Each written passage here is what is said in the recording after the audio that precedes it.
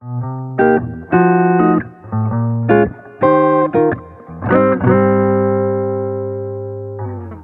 this is Susan from Susan Newman Design, and we're at Mission 50 in Hoboken learning WordPress.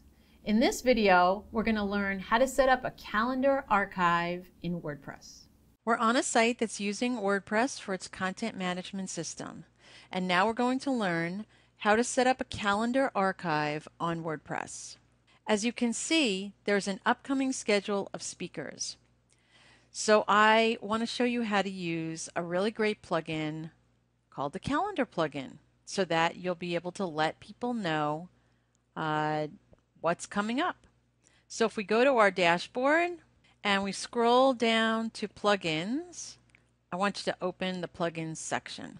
And as I zoom in, I'm going to show you how I've installed the Calendar plugin. So I want you to go to Add New, and you're going to put in here Calendar, and you're going to install the Calendar plugin, and you're going to activate it. Next, you'll see that you have a calendar section here. So if we go to the calendar section, it's actually pretty easy to use. You just put in your title here. So let's say my next one of my next events is going to be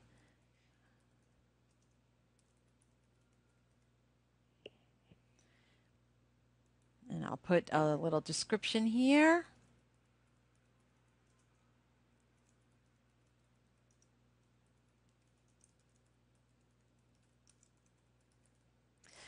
Monique Johnson joins Broadcast Louder.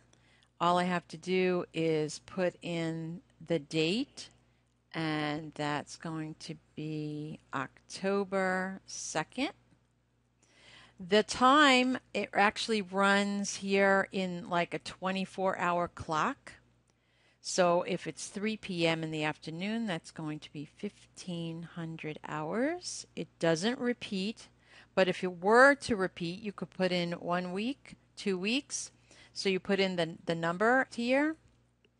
You can pick weeks, months, years, whatever works. And so, and if you have a specific link, let's say you're selling tickets, you could put the link in here. And so I'm going to save that. And now if we go to our site,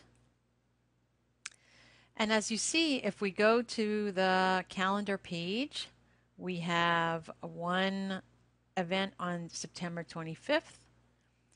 And if we go to the next month, we have our next event on October 2nd. And that's how you set up a calendar archive in WordPress. I hope that tip was helpful.